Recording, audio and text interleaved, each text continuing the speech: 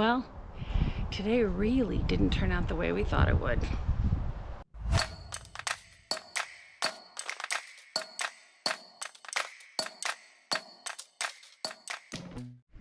So today was supposed to be easy. Drive from Black Canyon of the Gunnison down to Mesa Verde National Park. Going through Ouray and the $1 Million Highway. Right. But Mother Nature, as she often does, had different plans for us.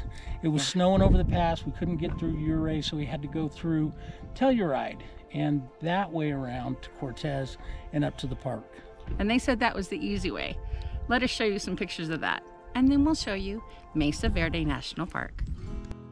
As we left Crawford, it began to sprinkle, then rain, then before we knew it, we hit snow. We had talked about going to Ouray since the beginning of our trip planning and driving the $1 Million Highway.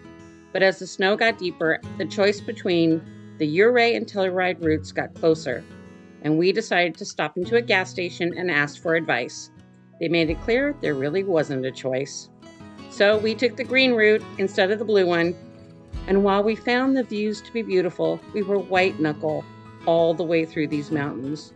It would snow and then stop and get heavy again. Truly just not what we'd been expecting in mid-May. It seems we were supposed to meet some really great Colorado residents to save us from being stuck in the snow this trip.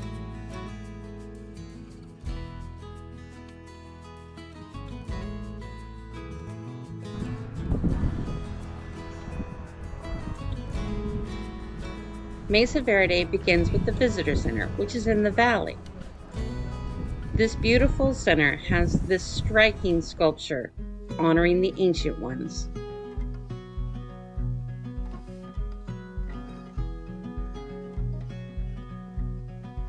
And some truly breathtaking views.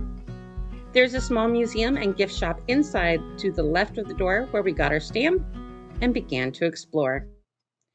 Mesa Verde National Park is known for its well-preserved ancestral Puebloan cliff dwellings, which were built between 600 and 1300 AD.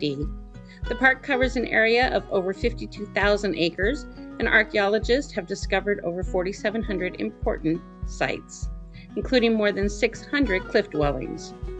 Virginia McClurg began the campaign to preserve the park. She created the Colorado Cliff Dwellers Association, devoted to saving the ruins and creating a park in order to share the wonders of the ancient ones and their homes, but was having issues getting any political traction, so she recruited Lucy Peabody.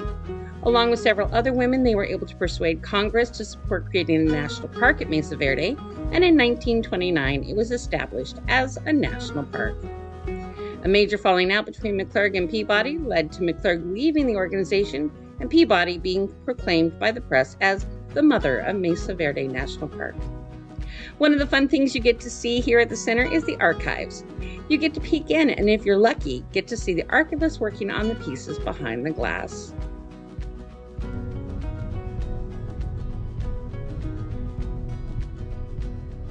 Hi, how are you? I'm well. How are you guys doing? Doing great. Welcome to Mesa Verde. Thank you. After leaving the center, you wind your way up through the hills to the top of the mesa. While there is a campground, it's actually closer to the visitor center, not up on the mesa. There are 15 full hookup sites, a few that can accommodate up to 46 feet. You can stay at the Farview Lodge, which is located at the top of the mesa, and while we're not staying there for the night, we're going back for dinner. So they said all this damage was from the Long Mesa fire in what year? I think they said 2002. 2002. The cliff dwellings were located in a number of alcoves and on cliffs throughout the park. They were built using a combination of sandstone, wood, and mud, and were used as both homes and ceremonial sites by the Puebloan people. The dwellings range in size from one-room structures to large multi-room complexes and are connected by a network of trails and ladders. The Cliff Palace contained 150 rooms and 23 kivas and had a population of approximately 100 people. Out of all of the cliff dwellings concentrated within the boundaries of the park, 75% contain only 1 to 5 rooms each. Many are single-room storage units.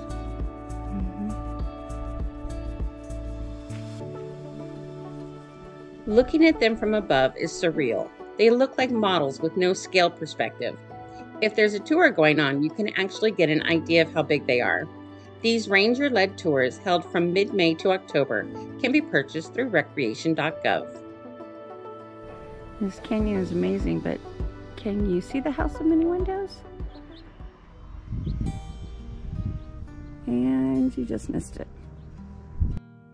Its many windows are actually doorways into 15 rooms, and there is evidence of a kiva. There is lots to do here in Mesa Verde National Park, including hiking and biking on the park's many trails. So in seeing these cliff dwellings, try to say that 3 times fast, we've got some questions. And I was wondering, how they get there. Well, they just seem so inaccessible.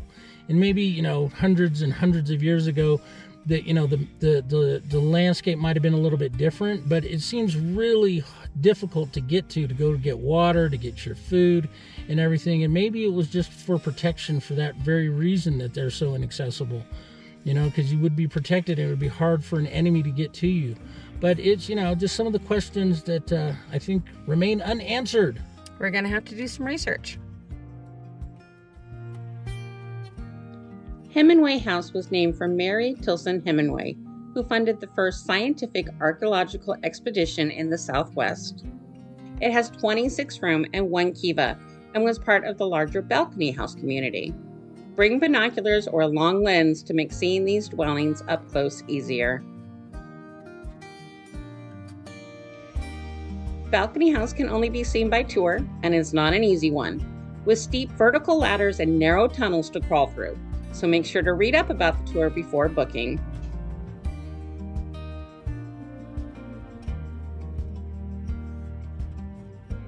So as bad as the roads were at Black Canyon of Gunnison, these roads are incredibly smooth and look like they've just been done.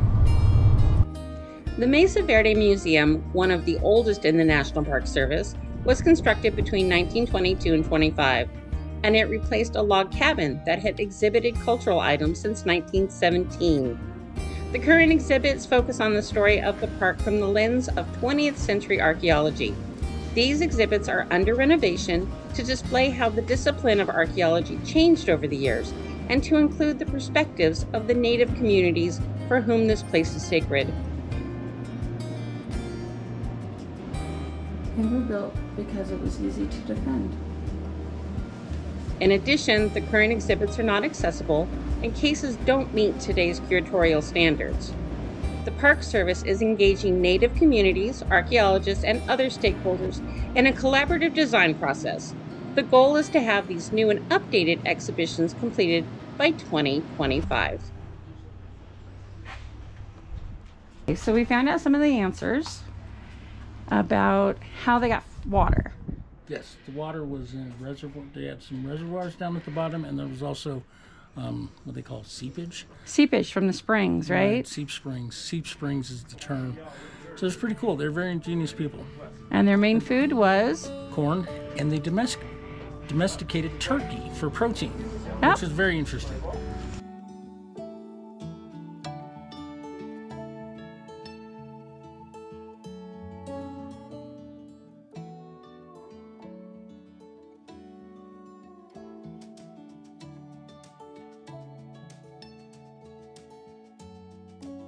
So we stopped in to the museum and talked to the ranger there. He's the one who gave us the information on the water and the crops. So the people only lived here about 100 years, around 1100 BC, AD, is that right? And he said their grandparents lived on that mesa that you see there and hunted and lived. And it wasn't until that 1100 AD that they came and created these cliff dwellings. And you can sort of see at the top where there's like a little runoff, little man-made metal runoff. That's where sometimes the water would come over and fall down. But he said that it also would seep through the walls and come up in just little small springs that gave them access to water. In the same complex are the park headquarters and the post office. We made our way back to Fairview Lodge for dinner in their metate room, which is known for its gourmet dining and incredible valley views. While we waited for our table, we explored the gift shop and discovered these cool tiles showing the different types of petroglyphs in the area before being seated. So we're about to have dinner at the metate room. I believe that's how it's pronounced. It's got some epic views, and hopefully the food is going to be fantastic. We'll see. So we're kind of wrapping up the journey. We're getting close to the end, and just thinking about Mesa Verde was a really cool park. I think that next time we come, I might actually book a tour and try to get in shape. Because the altitude has been something. That's one of the things that surprised us the most. We didn't do a lot of research about the park's locations and things like that, and what surprised us the most, or surprised me the most anyway, is how high in elevation all of these parks have been. And and I was huffing and puffing in a lot of areas when we were walking, so that's something to take into consideration the next time we come. If I plan to take a tour, I might actually have to get in shape before I can go. So after this morning and the crazy trip we ended up having to take, we entered the park after 2 p.m. So we knew there was no way we were going to be able to see everything, but we wanted to see the highlights. So we rushed all the way to the end to see those cliff dwellings, and we were fascinated. And then it was, oh my gosh, the museum closes at 4. We gotta hurry up and get over there if we want some of these answers to these questions that we have. And so that really took up the bulk of our day, but we're absolutely fascinated by how they were created. And yeah, a tour next time I think would be a really, really good idea. So we're gonna close out now. Hang on, we're gonna show you the rest of the park through the end. There are lots of lookouts and some amazing views you're going to want to see. So take care, safe travels, and we'll see you next time. The views were wonderful from here, with the birds flitting through the brush. But it was the food that knocked it out of the park. It was every bit as incredible as promised. And we topped it off with a decadent dessert. But the biggest surprise of the day was as we were leaving. So what you're looking at right now is a wild horse descended from Spanish conquistadors in the area, from what I was told inside at the lodge.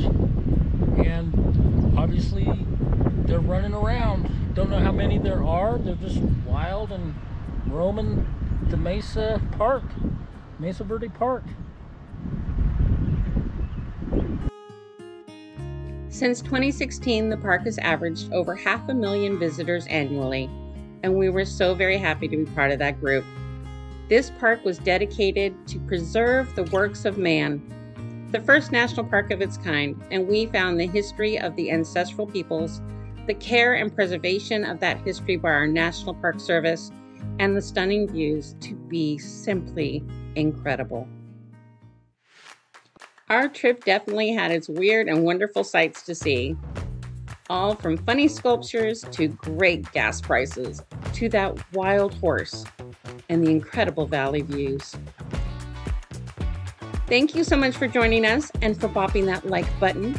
There is so much more to come on this Grand Circle tour, including Monument Valley, the Painted Desert, and Petrified Forest National Park. So we do hope you will subscribe and come along.